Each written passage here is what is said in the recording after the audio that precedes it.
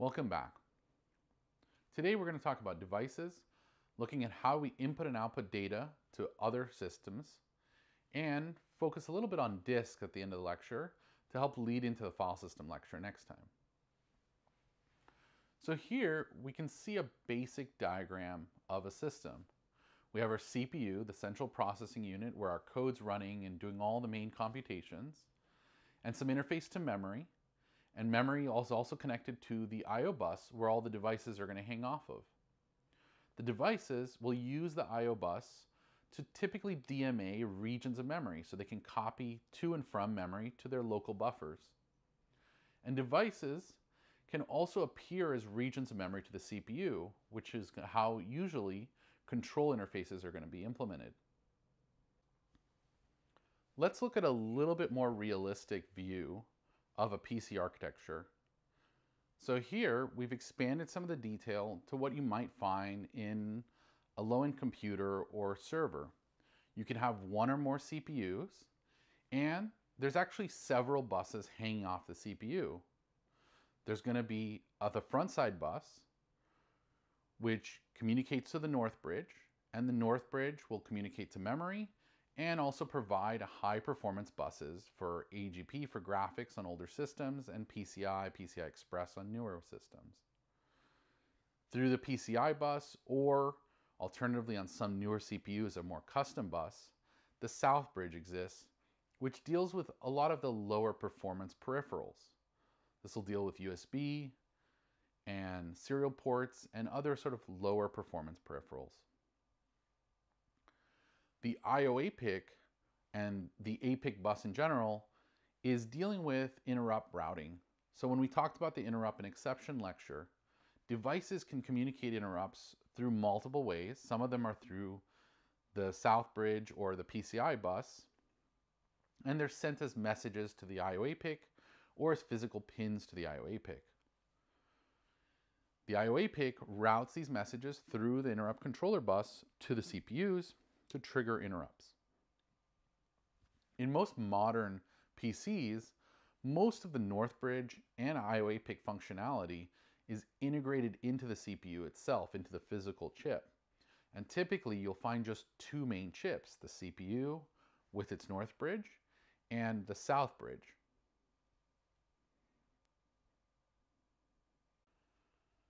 So what is memory? Memory is where we store all our values when we're writing our program, but we see that there's not just one kind of memory. In a normal computer, there's going to be several types. The caches are often types of static RAM or SRAM. These memory chips tend to be less dense, and there are multiple transistors per bit, versus dynamic RAM, which is the typical type of memory for your main memory of your computer, which has a capacitor and a single transistor that allows you to hold charge, indicating a 0 or 1. Over time, the capacitor is going to discharge its value, flipping from a 1 to a 0, requiring you to periodically refresh and rewrite the previous value. So if you've ever looked at DRAM memory, any kind of DRAM memory, you'll see that there's some reference to a refresh. And this really is that the memory controller has to periodically scan over memory, reading it and rewriting the values to continue keeping the charge of that memory. A third type of memory is VRAM, or video RAM. Typically the difference here is just that video memory has multiple ports. You can simultaneously do multiple reads or writes, increasing the throughput for video applications. So let's expand on the idea of an I/O bus. So if we look at any computer, there's not a single I/O bus. There's actually many I/O buses. While the CPU might communicate through the PCI bus or AGP, the PCI bus usually bridges the processor to graphics cards, to any high-performance devices, including storage controllers and other devices that require lots of bandwidth. But most of these devices are buses of themselves. A storage controller like the SCSI controller, shown in the top right here, actually is its own bus. It has its own SCSI bus that allows many devices to be connected to it. An IDE or SATA controller themselves are also buses. They have their own buses where devices hang off of, the individual disks. Other devices like USB are also types of buses. So we can see here, for any given device, we might actually traverse multiple buses. You might have your mouse hooked to a USB port, and that's going through the USB bus into probably a PCI bus, and maybe even a bridge to another PCIe bus.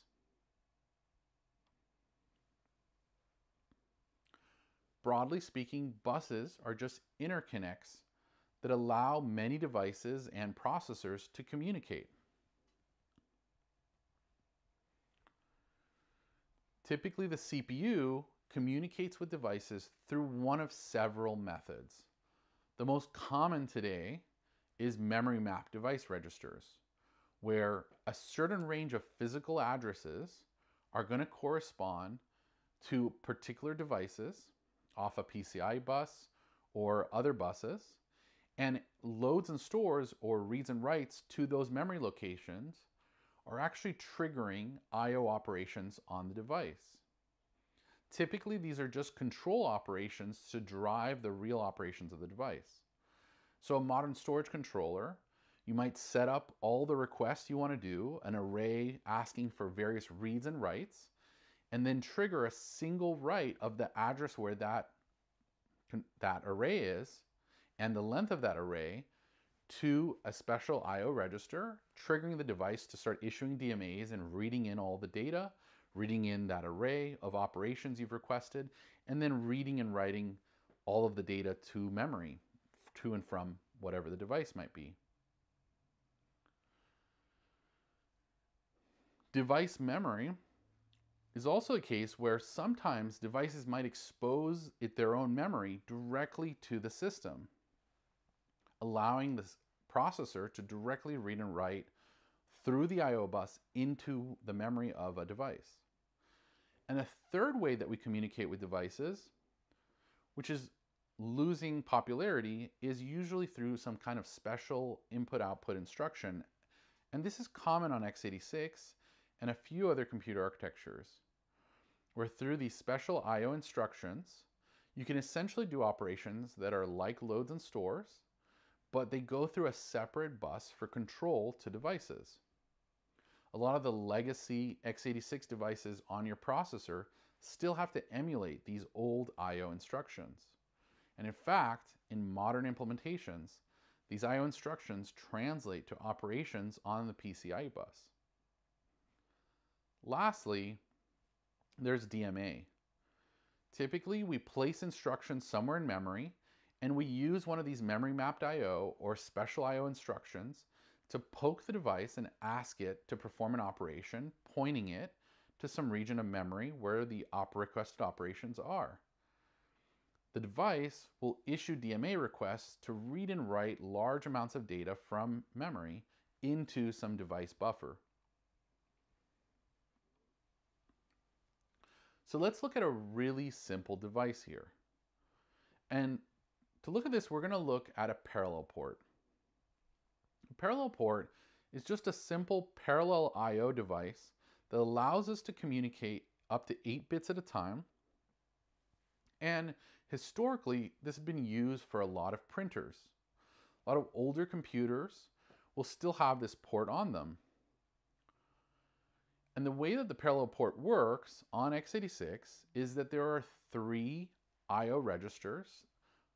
They're called ports in x86, port 378 in hex, 379, and 37A. Each of these allow you to control the bits on the physical port itself. And in this case, one nice thing is that most of these bits directly correspond to pins on the port. So we can see here at the top, 378 is the data register. It allows you to read and write 8 bits at a time. When you write 8 bits, you're making those 8 bits available on the port.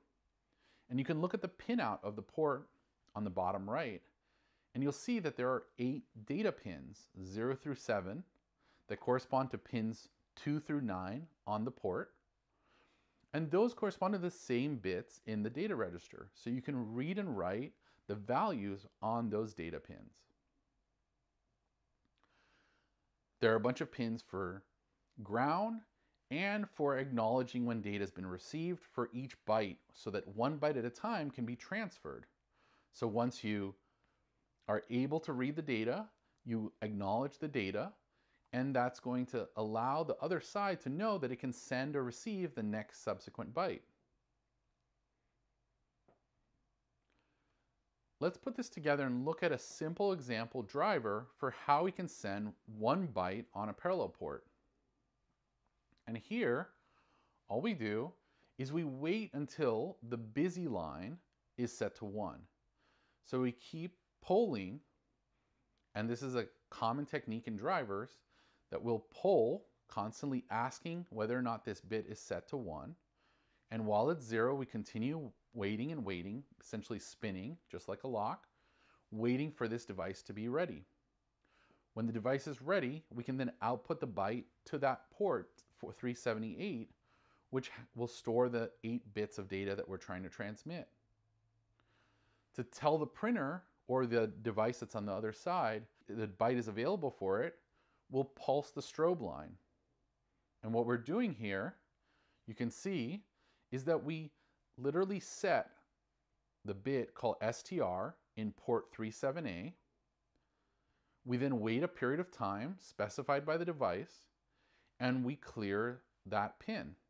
And that notifies the other device that 8 bits of data are available, read those bits, and when that pin is cleared, the device will hopefully have read those data bits out and will start processing it.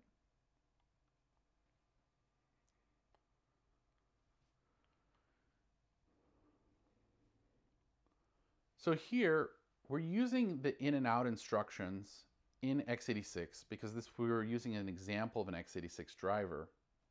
There are other ways that we can do this.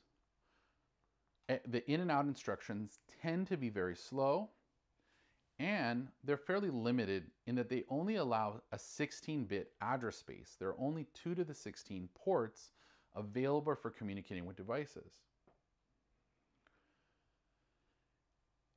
So modern devices typically are memory mapped. And how does this look?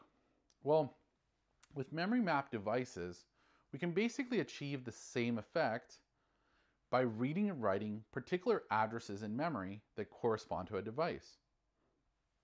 The OS has to map these physical addresses to virtual addresses and ensure that the values are non-cacheable. In the MIPS architecture, this is usually done through kseg1, which will have an ident map of physical memory with an uncacheable state. In this example here, I'm showing just 3 lines of code how we could write to some device memory. So here I'm assuming that the device memory is at C00, C0100. We cast that into a pointer for an int32 for some control register. And there's an important thing, that keyword that I'm showing here is the keyword volatile that's in bold. Volatile tells the compiler that reads and writes to this address are actually device memory, and that the compiler cannot do any fancy optimizations around it. It has to ensure that the reads and writes are maintained in the same order, and that no reads can be cached. So the volatile keyword is used to basically prevent certain optimizations in the compiler and let it know that it can't play all these tricks it normally does because we might be communicating with memory that serves a special purpose. The second line uses star device control and writes 80 to it to allow us to write the value 80. And then we use star device control again to read the value to get some status code. And that's how you can use device memory. Just meaning that that memory address, though, needs to point to an actual address of uncacheable memory and the virtual address that maps to a physical address of a device register. Typically, during the startup of a machine, the system firmware is going to facilitate assigning physical addresses at boot to the various devices.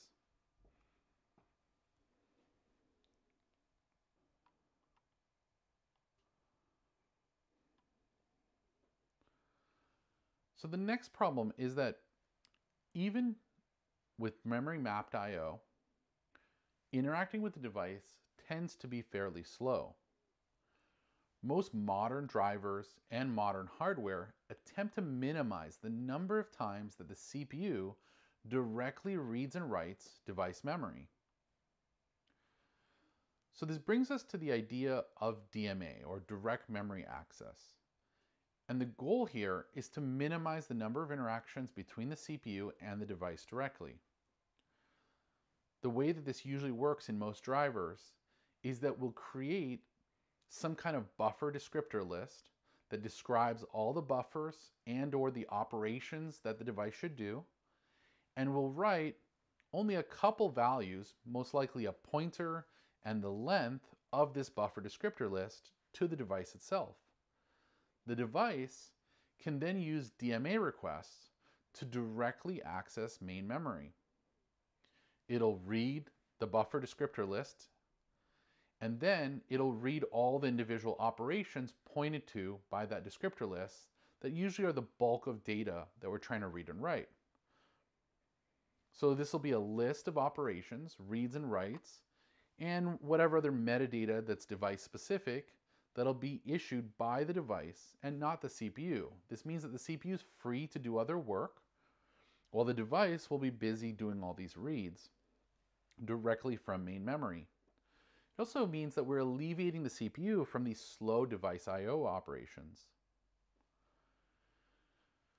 So here we have an example of a network interface card. And like many devices, the network interface card is really just translating between two buses. We've got our link interface that communicates to switches and other computers, and the bus interface that's communicating to the host computer and to the CPU. And a little bit of buffer memory in between that are fairly small, but just enough to buffer small amounts of data and remove some of the latency associated with waiting for DMAs to complete.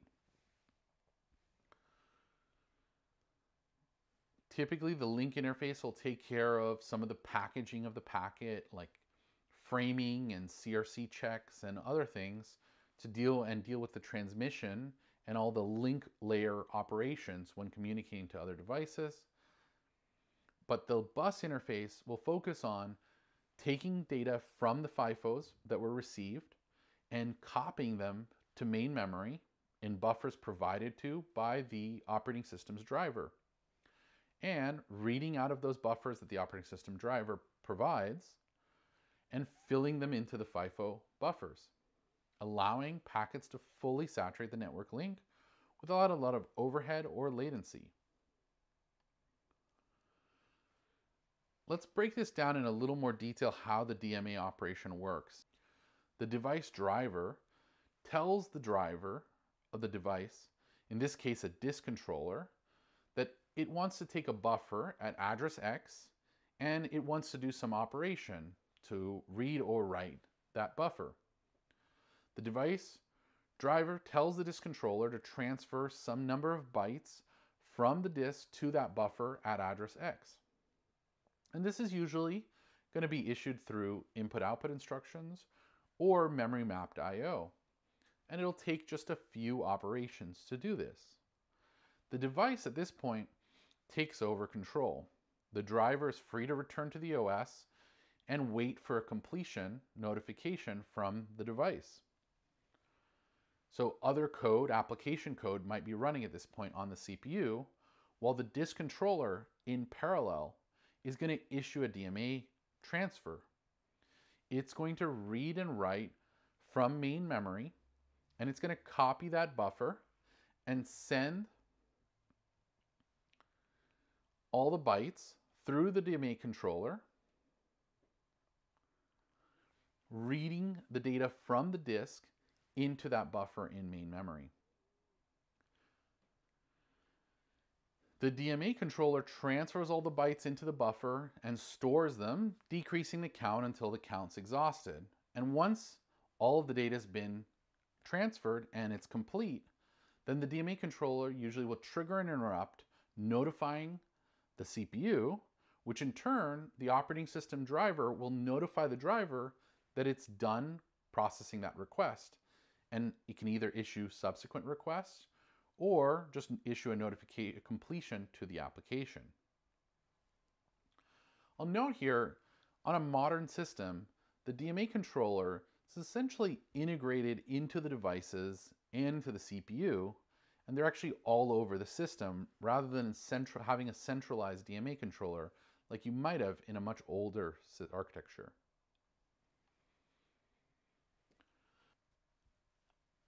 Most operating systems define a driver architecture which defines the set of entry points between the kernel and the driver for a given device.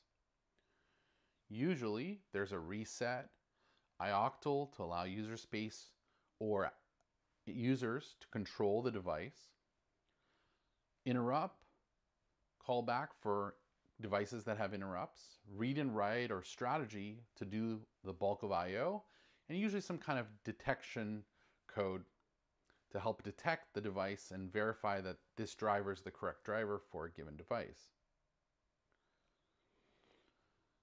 The big question is, how should the driver synchronize with the card, with the device itself? How do we know when we transmitted data and we need to free up the buffers?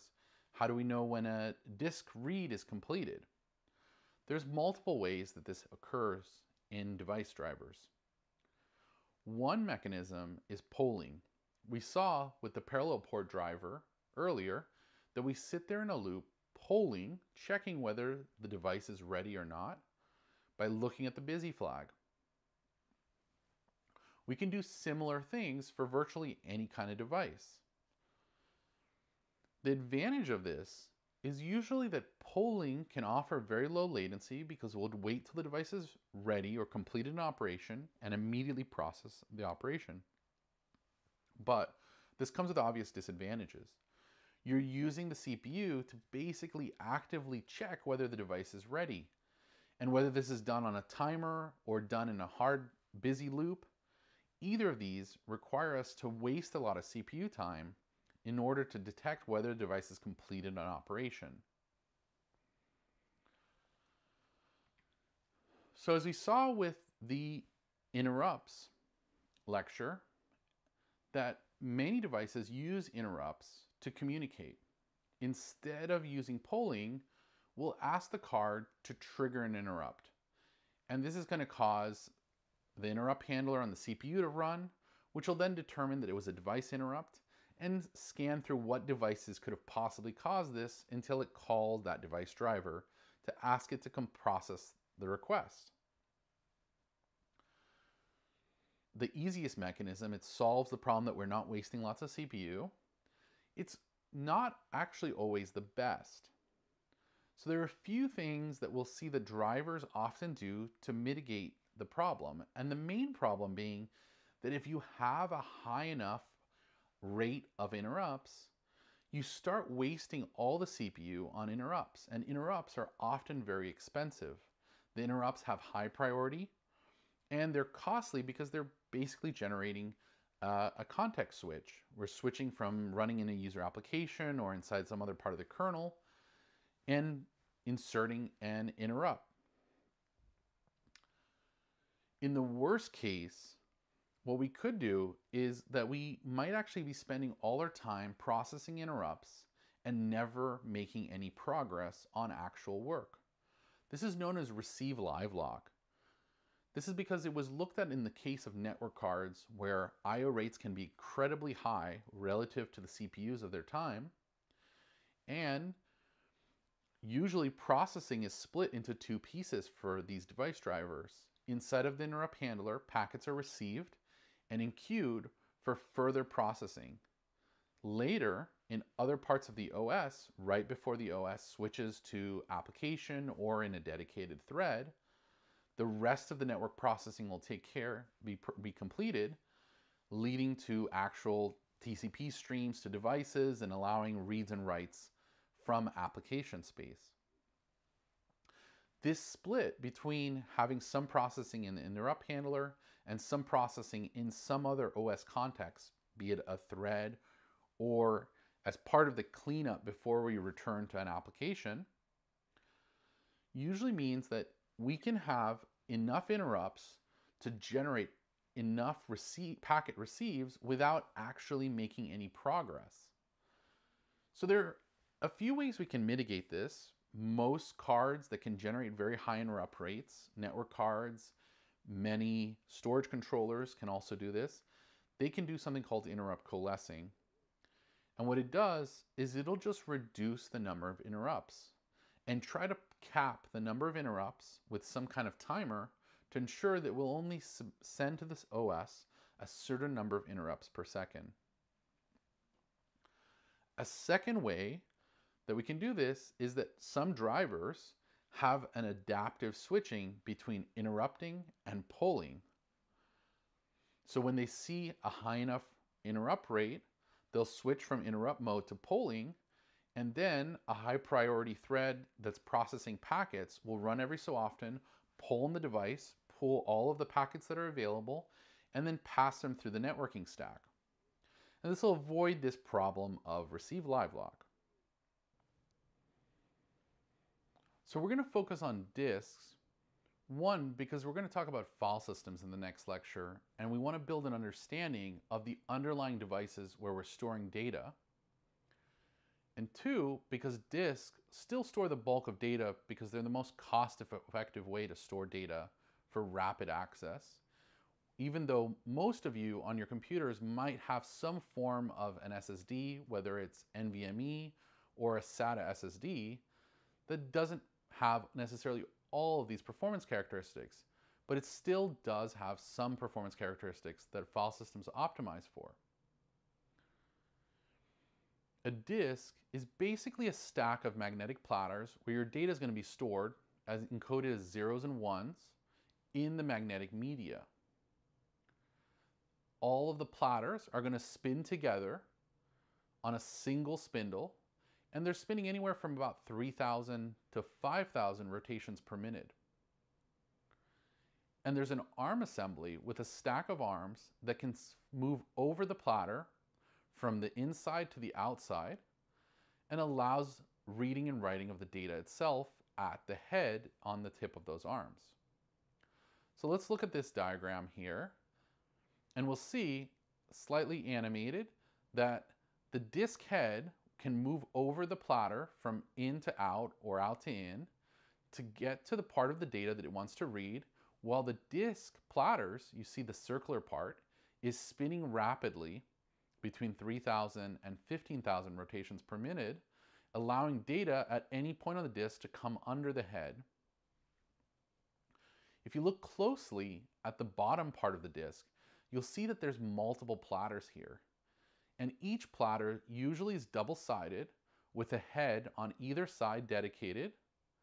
And since there's multiple platters, there's going to be, for every platter, 2 heads. And they're all attached on the same arm assembly, a single arm assembly that's moving together. So let's see how data is stored. Each of the platters is divided into a set of concentric tracks, essentially concentric cylinders of a fixed radius.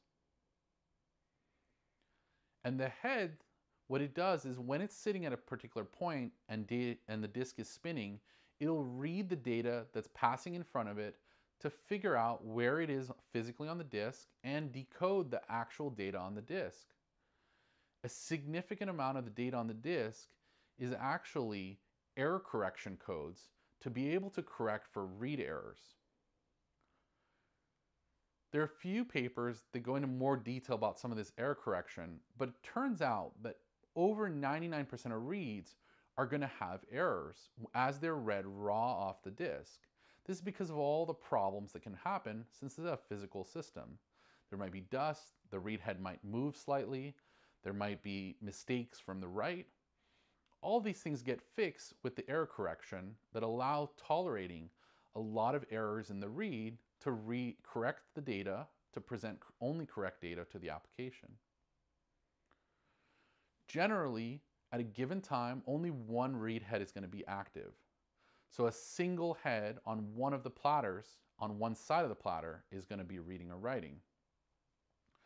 So we can see here is a diagram showing us a cross-section of the disk, and you can see here there are 3 platters. Each one has 2 heads, one on either side. And we can see the concentric rings that form the tracks, and within each track, and the group of all the tracks are called a cylinder, and within each track, it is made up of a bunch of sectors.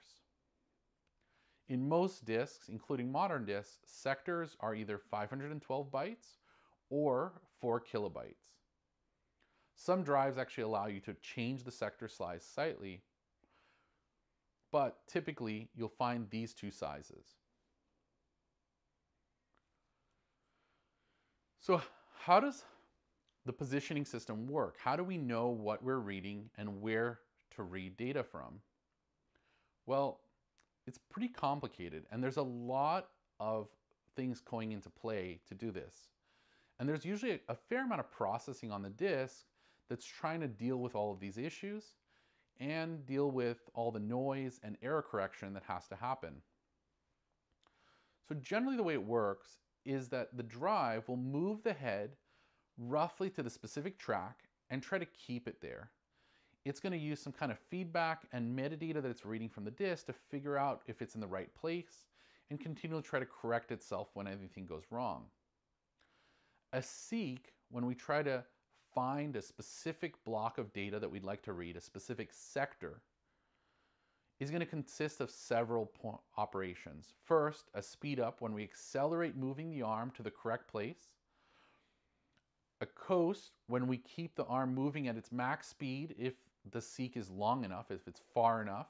Imagine moving from the most inner track to the most outer track of a disk. And then a slowdown as we slow down the movement of the arm to try to get it to settle perfectly onto the desired track. Very short seeks where we're just moving a few sectors back and forth, typically just require the settlement time. This is roughly going to be about a millisecond. Short seeks up to a few hundred cylinders are going to be dominated by the speed up time, right? The amount of time it takes to speed up the arm until we start slowing down the arm to slow down to the point that we'd like to reach, the sector we'd like to read. When you switch heads, so if you read from one platter to another or one side of a platter to the other, it's basically comparable to a short seek.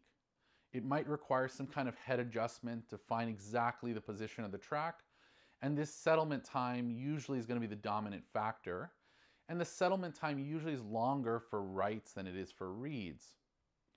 There are a few reasons for this, because when we're reading data, we can usually catch the errors to realize that we're reading the wrong data or that we've read the data and it's corrupted.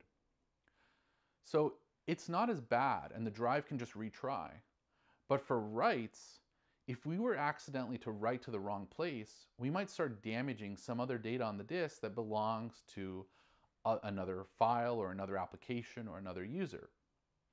And there's no way to undo this operation once it's happened.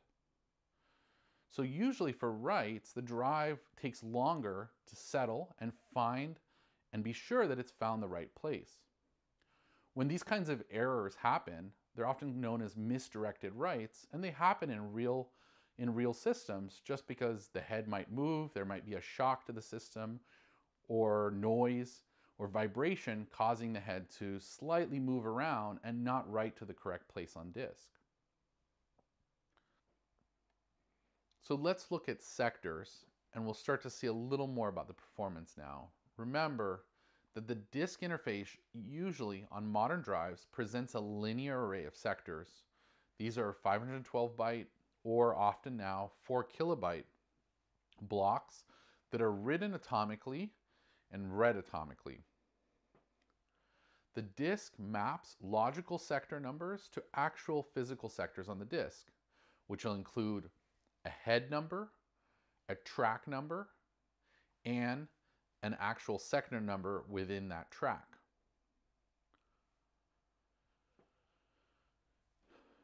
Zoning usually puts more sectors in longer tracks, and track skewing means that the sector for sector 0 within a track is actually going to vary from track to track.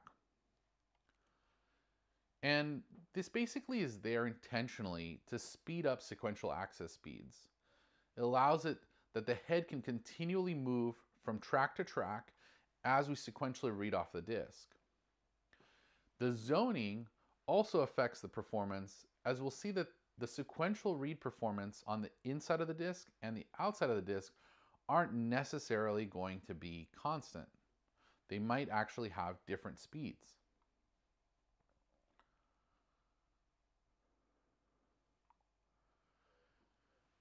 On modern operating systems and modern drives, the operating system doesn't know how the logical sectors map to actual physical sectors on the disk itself.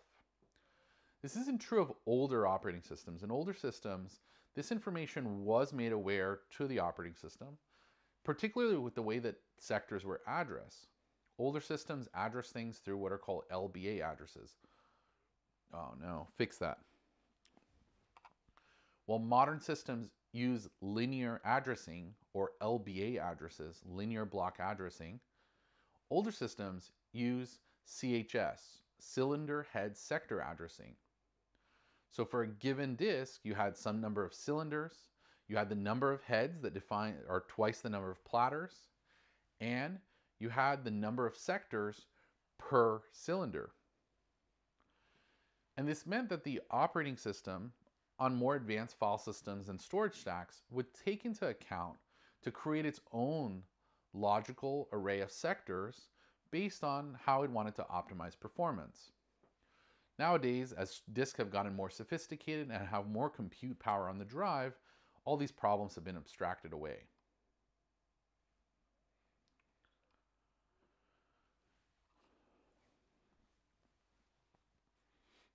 One more nice intuitive performance thing we can get out of the sectors is that typically reading several sectors doesn't cost any more than reading one sector.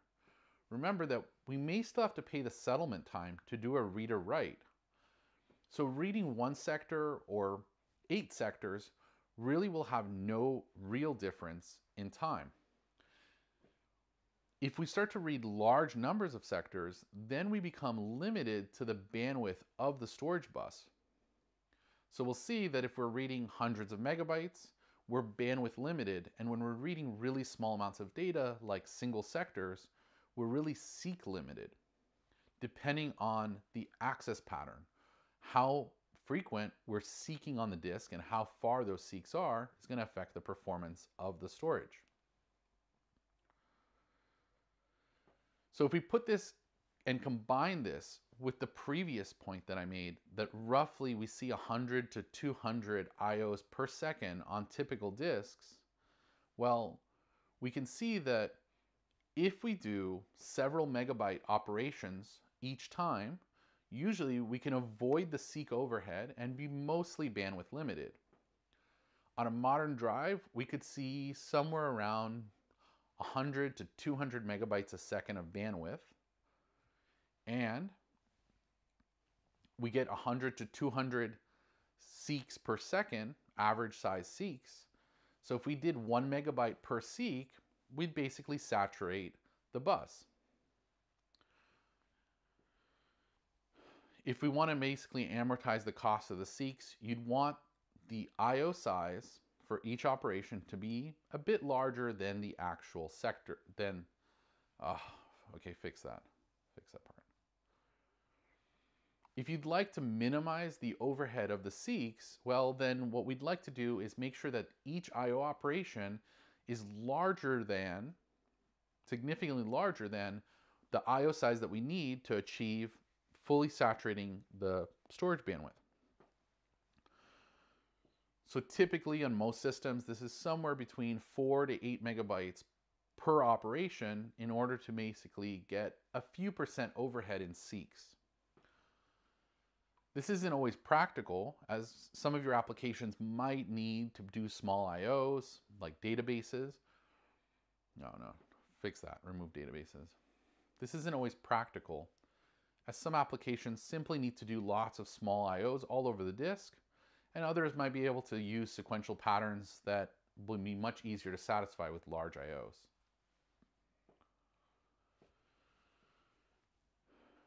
The disk and the disk controller usually has some kind of bus to interconnect the two.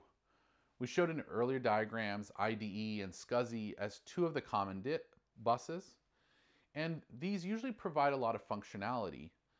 There are a few common things that can happen. One is that the controller might facilitate, or the disk might facilitate caching for reads and for writes to allow us to buffer some data as it's being written to the disk. And also command queuing, so the disks and the controller can work together to allow many I/Os to occur in parallel. This is a nice feature because what it means is the disk itself can make interesting scheduling decisions about which I/Os to run when. That's right. Disks, and sometimes even the OS, can make scheduling decisions, just like we did with CPU scheduling. We can apply scheduling policies to the I/O.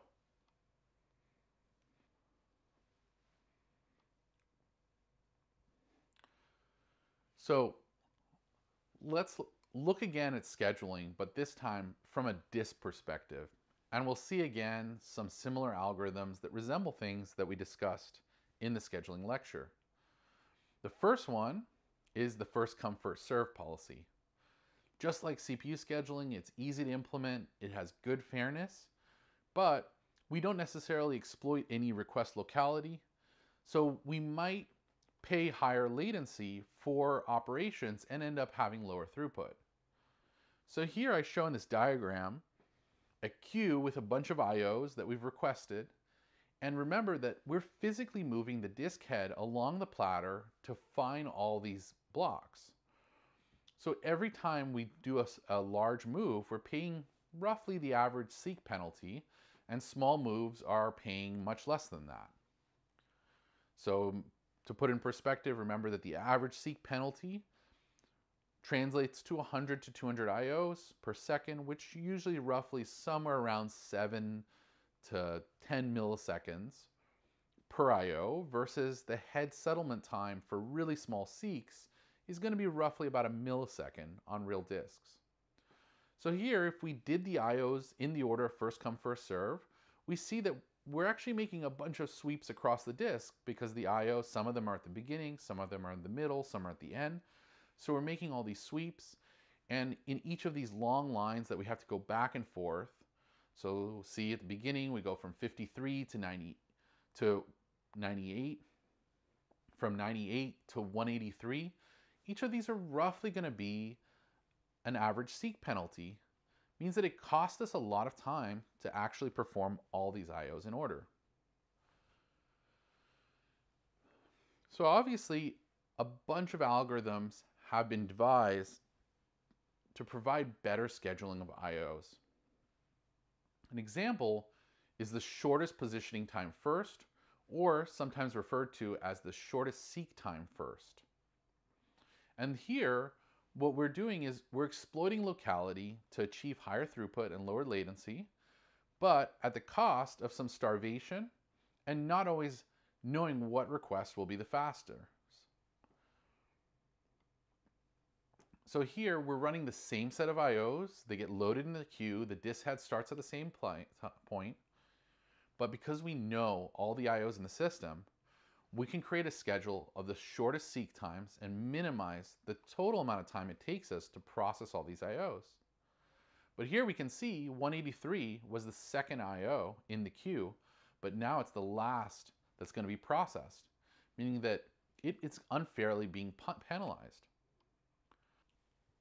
There are other algorithms to improve this, and if you remember, there was something similar to this in CPU scheduling, but we have a version that tries to solve this called a scan algorithm, also known sometimes as the elevator scheduling. And it's kind of like the shortest seek time first scheduling algorithm, but we put in a requirement that seeks must always be in the same direction. And we only switch directions if there's no further requests. This takes advantage of locality, and it's going to help bound the waiting time. The disadvantage is that cylinders in the middle of the disk are often going to get better service because we're going to switch back and forth, so they'll usually see better performance. So here, we're using a variant of this where we only sweep in one direction, which is commonly used in Unix systems. And in this algorithm, we start at 53 and we see that we process all of the IOs. It doesn't actually take that much longer than the shortest seek time first, but it provides a little bit better fairness by trying to sort the IOs and only process IOs in a forward direction.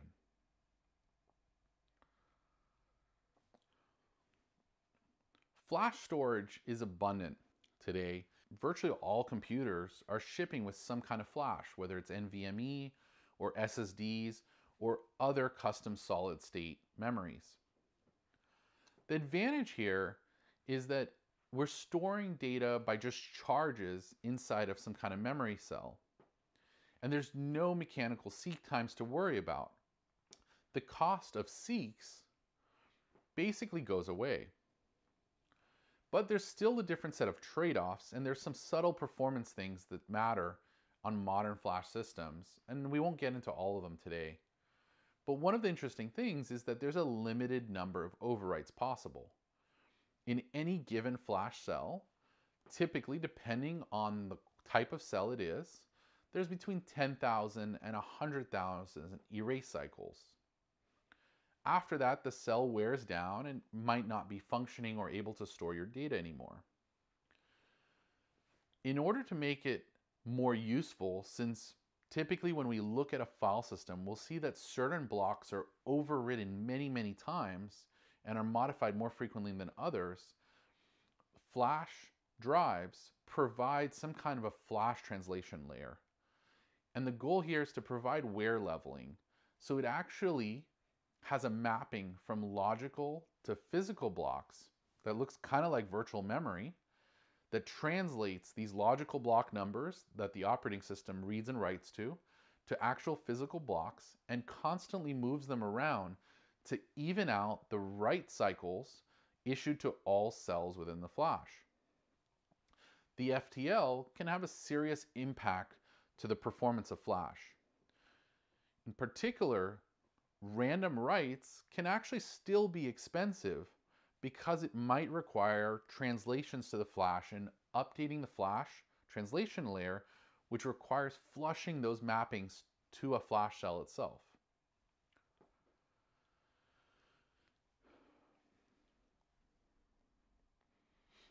The next thing to consider is that typically there's some kind of limited durability.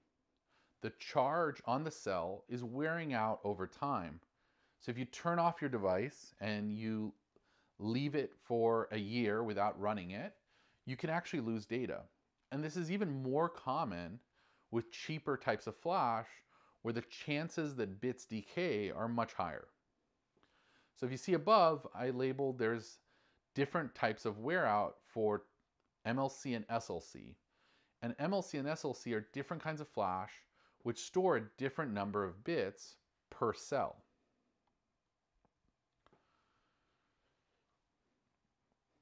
There's many different kinds of flash and different parameters that defines the type of flash memory you can use. Broadly speaking, there's NAND and NOR flashes. NAND flashes are really common for most storage devices. It tends to have higher densities and faster erase and write cycles. And it has more errors internally though, which usually requires error correction.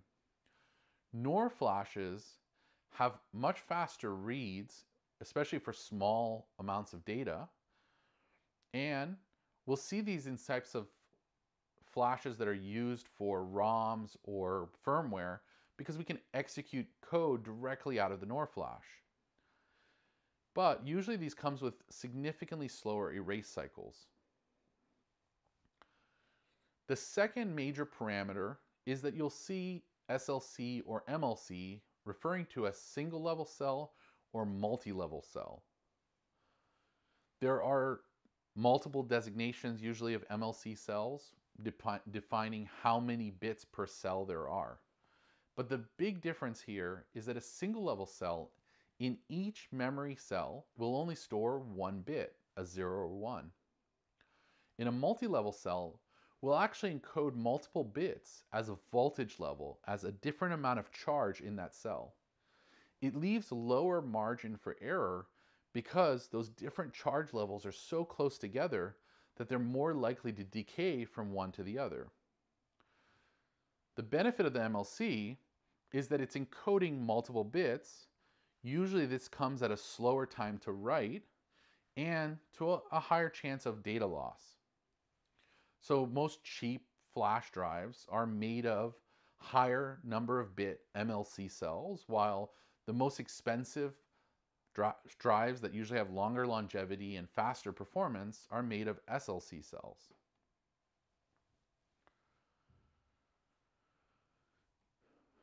Just like disks, flash devices usually have some kind of block size. And these can be different sizes depending on the type of cell.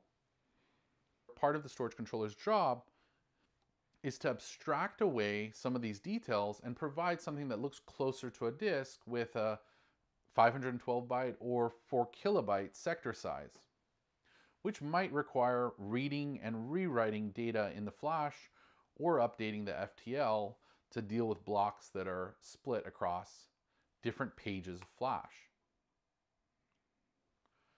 So here, I wanted to show off a characterization of 2 different SLC and MLC cells. We've taken this from this paper, and we can see here that per chip, we've got 4 gigabytes of data for an SLC cell, and an MLC cell that has 2 bits per cell has 8 gigabytes. It's storing twice the data. Each page is 2 kilobytes in size plus some extra metadata.